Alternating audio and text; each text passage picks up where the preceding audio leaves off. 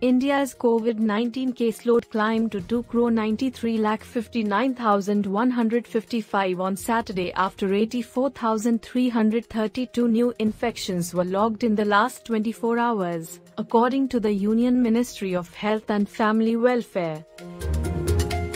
This is the first time in more than 2 months that the daily cases went below the 90,000 mark. On Friday, 91,702 COVID-19 cases were recorded across the country. Active cases have also come down to 10.80 lakh.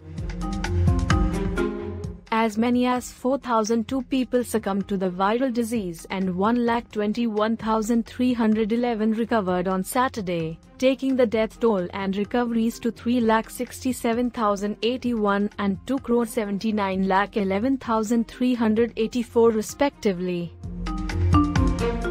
The ministry on Friday said there has been 8% decline in daily cases since highest peak reported on May 7. The ministry, in its press briefing, also mentioned that the weekly COVID-19 positivity rate has declined by 74% since the highest such rate was reported at 21.6% between April 30 to May 6.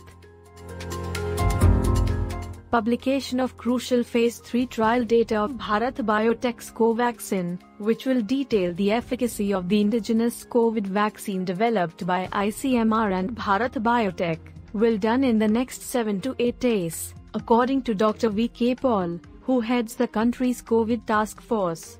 News Desk.